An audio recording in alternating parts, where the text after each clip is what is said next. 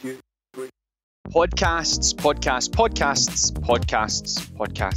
I listen to podcasts every single day. I'm running a lot just now, and I find if I listen to a podcast, it helps me run longer than just listening to music all the time. And by the way, none of these are like sexy, cool, hip, podcasts that the guys that are down with the kids are listening to. Like, no offense to anybody's podcast. I'm a massive fan of them when I'm out with the dog. I've always got them on, or when I'm out running, or when I'm travelling. They're not any of these like Joe Rogan ones or whatever it is. I'm sure Ryan will probably talk about that. So like Joe Rogan, for example, because he thinks he's down with the kids. What I like to do is go back over like podcasts that I've been about for a long time, and then go back and find really good episodes that I've maybe missed. The first one I'd like to mention is a podcast called Criminal. It's a crime podcast, as you can probably imagine.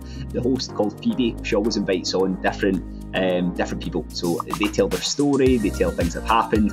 They're all really, really interesting, and I used to listen to them religiously when I was travelling. Podcast called SASTR, SASSTR.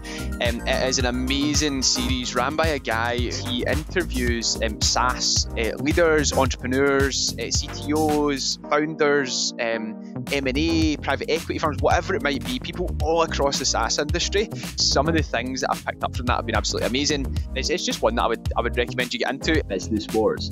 It just talks about all the kind of different rivalries within business over the years. Now it's got like Mars versus Hershey's, it's got Pepsi versus Cola, it's got Nike versus Adidas. But definitely the best episode is North Face versus Patagonia. Turns out they were actually two really good friends. Shagged, married, annoyed by Chris Ramsey and his wife Rosie Ramsey. It's just a husband and wife from South Shields in the northeast, just basically shooting the breeze and just talking about what's going on in their life, and it's just really relatable. So and it's really funny. Rag podcast, the Rag podcast. Sean Anderson, Hoxo Media. Really interested in listening to what these guys have got to say. Oh, Secret Leaders, that was the other one. So I listened to that a while back. It's a really good podcast, good lessons in there from people who built businesses.